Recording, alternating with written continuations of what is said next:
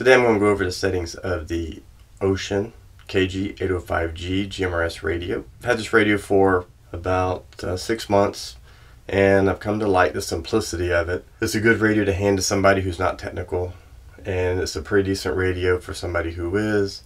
You can customize it somewhat and make some changes. It has a very good receiver. It puts out good power. Okay, here's the box it comes in. On my box it says that it's 4-watt output. Now I've heard they're up to 5 watts. About 4 pages of a manual. There's an electronic copy online in PDF version format that you can look at. Wrist strap, the battery, and the clip attaches to the battery. That's a common Wouxun design. And the radio, let's see. It's a UHF only antenna. It says it's a high gain, but it's a quarter wave. And to me, quarter wave means unity gain in my book. Here's this drop-in charger. Notice it does have a temperature sensor, so it will automatically shut off when if it gets too hot, and it's just a little bit better for the battery. Power adapter says that it's kind of hard to tell, but it does say it's a 1/2 amp output. It does take about 3 or 4 hours to do a full charge. And as you can tell, you got a temperature sensor on the battery itself. Alright, so we'll put it together real quick. Just kind of put the bottom in first and then fold it up till it clicks. And then you release, pull down, push back in, screw the antenna on. Volume, power knob. Got a little weak signal right there. And then you have a knob that changes the channel, and you can also use the arrows to change the channel. Got a menu button, exit button, push or talk buttons right here, and then you got a couple of function buttons where you can program. You can make a couple of changes to what functions they do. I think this is like an alarm button. And over here, underneath the little rubber flap, you have your microphone and earpiece output connectors. And this folds. It's a thin flap, but it's real soft rubber. It molds into the casing real nice. That way it doesn't stick out at all. The push to talk on this is very light. It doesn't take much pressure at all to activate the push to talk to transmit. It's a nice short radio with the little stocky body and a UHF only antenna, which is 6 inches, or maybe 6 1/4. It's an inch or two shorter than the dual band antennas, and it makes a difference when you're carrying it around. I guess the big question is, what can you change with it? What can't you change with it? Okay, so now you want to go in your settings. Push menu. Squelch is the first choice on the menu. Say you want to change it. Hit menu again. And then you set your setting you want for squelch. And then you hit menu again, and it's set. You can exit, you get back out of it. If you want to go back in, hit it again, squelch, hit menu to change it. Then you see it saved the setting. I changed it from 2 to 1, and it's at 1. So you can hit exit and back out completely. So let's go to some other settings. Hit the function. You can either turn the knob, or you can hit the arrows. Go to the second one. It's a power save function. You can hit enter and have it turned on, and your choices are off and on. Now what this one does, what they say it does, is it momentarily turns off the receiver and comes back on occasionally to check for signals, and by doing so it saves your battery. And if you don't do any settings here for a little bit, you notice it backs out automatically and exits the menu mode. Go back in, and let's go up to Roger beep. It's off. Beginning of transmission, end of transmission, both, and off. I have it set for off. Okay. Okay, next setting. Let's go up to Timeout Timer. You set how many seconds you want your transmitter to run before it forces a timeout. It says there are 40 set levels between 15 seconds and 600 seconds. I have mine set for a minute. That way if somebody gets on there to get long-winded, you know, it will shut them off, help keep the receiver from getting, or the transmitter from getting too hot, and it saves on the battery some too, gives it a break. So that's something that's nice to have to set for, you know, if you're going to hand it out to somebody. I just like having it on there just in case something gets stuck. Alright, next one, voice activation. With Vox, this is voice operated transmit. You can go in and you can set different levels of sensitivity for the microphone. Depending on what kind of background noise you got going on, you can set 10 different levels of how sensitive the microphone is. I have it set to off, so I'm just going to leave it right there. Alright, next one is called a transmit overtime alert. It's a setting you will use if you're using the transmitter timeout. This is an alert to tell you that the timeout's about to come. And there are 10 different levels. It doesn't say whether these are seconds. It may just correlate to a percentage based upon how far your timeout is, but it's just a warning to tell you that you're approaching the timeout time, and you know, better wrap up your speaking because you're about to get knocked out. Next one is the voice prompt menu. Get back in here. Voice prompt, it just tells you you just have a choice between English and Chinese, and of course I'm going to leave it in English. Next one is a beep prompt. Okay, the beep prompt, it beeps whenever you push a button. I have it turned on because the sound, I kind of like the tone. It's not bad. On some radios it's irritating, and I just turn the beep off because I don't want to listen to it. Next one is the power on message. Is a choice of what you want to see when you turn the radio on. Okay, I have it set for battery voltage, and it tells me the battery voltage when I turn it on. The basic message is welcome. I'll show you what it looks like here. Let me turn it off. So it says 7.7 volts is what I went Chinese. Alright, let's go back.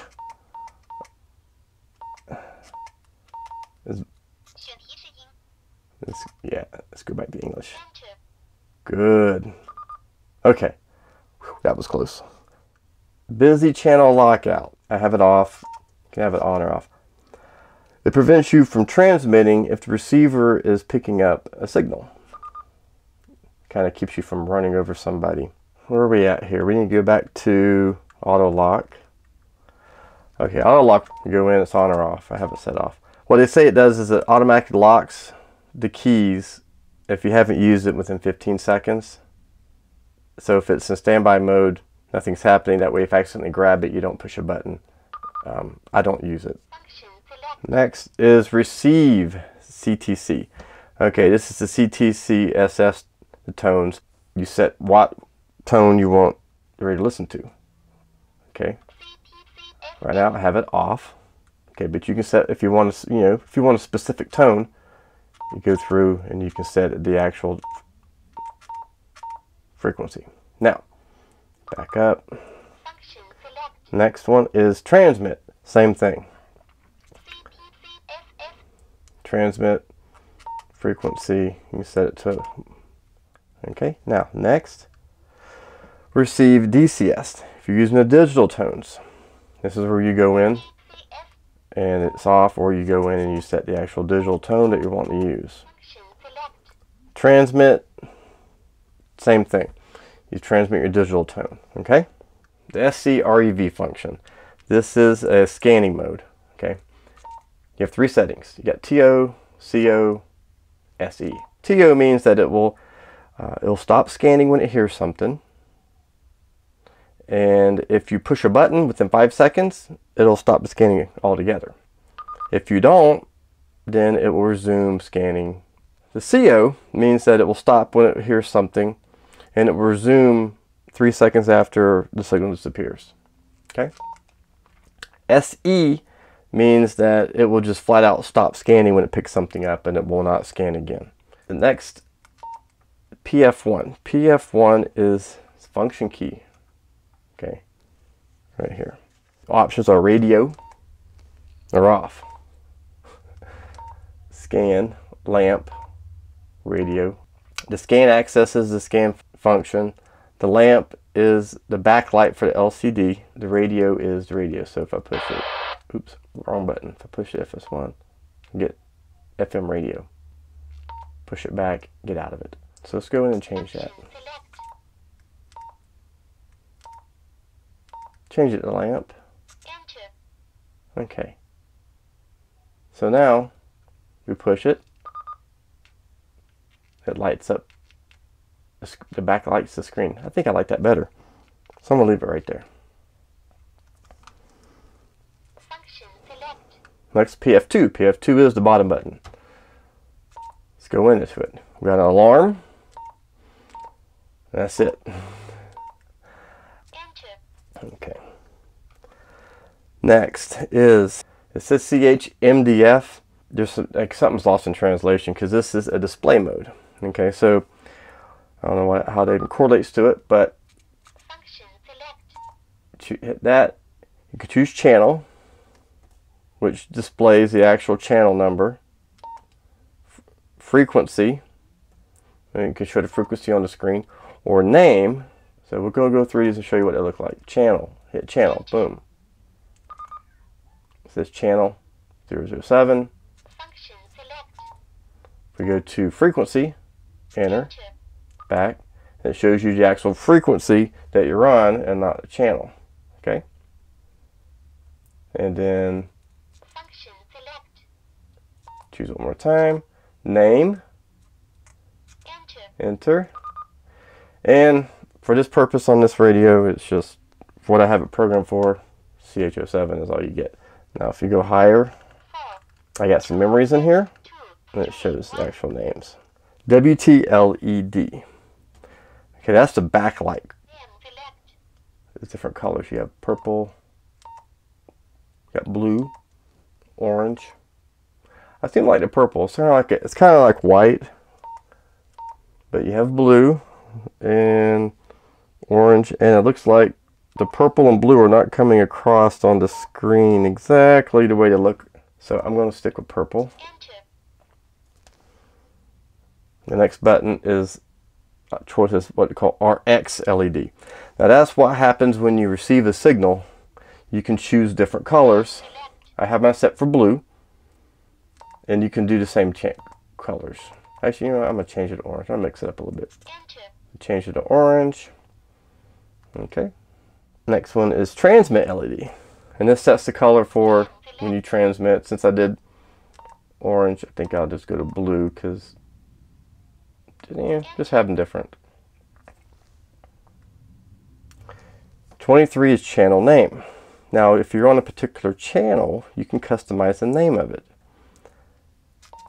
Like 22, I can go through and change the buttons. I'm not going to do it because I use the software for this and I want to gum it up. It's a lot easier to use the free software they have online. Download it.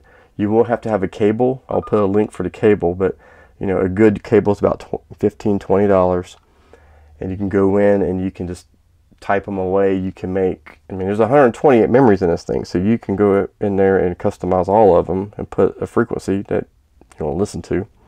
Although you are limited to the GMRS frequencies on there, but you can set up, you know, repeaters galore. If you got 50 repeaters, you can put 50 repeaters in here with all their custom tone settings. Name them, like I have right here. If you go up, see I have you have 6 characters to name them, and while they may have the same transmit frequencies and receive frequencies, they'll probably have different tones. So I'm able to go in and put the tones in to access the actual repeaters. And I got like 41, so I got, you know, not that many in there. I got room to grow to 128. But that's basically the menu settings. Real quickly, here's the menu. Here's the manual. I carried around a bag and the letters have rubbed off. It probably wasn't a good idea to do that. It's kind of roughed up a little bit. It goes over the basic operation of everything. It does read very well. It's nothing fancy, but it does get the job done. It lists the frequencies, the tone codes. You have, you know, a gazillion of the digital ones. and something real small and easy to carry. Well, those are the menu settings for the Wouxun 805G.